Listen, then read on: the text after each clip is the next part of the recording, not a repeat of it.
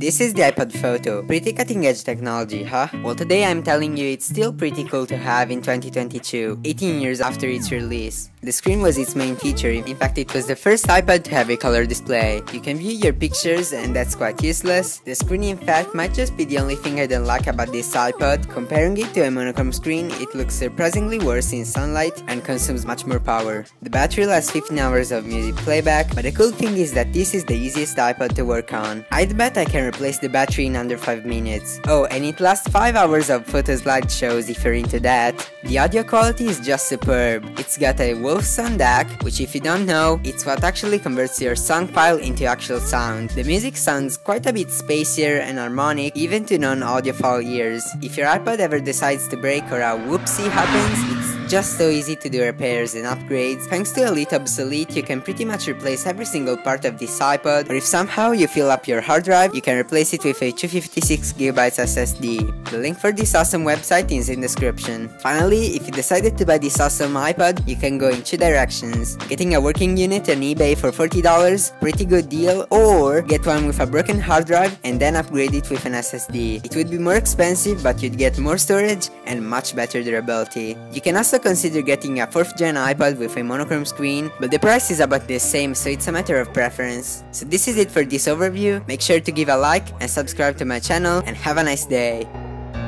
I don't ever slow up, no I don't take shit. I got no love for the fakeness. If you wanna play tough and wanna hate this, I'll always show up and make a statement. I don't ever slow up.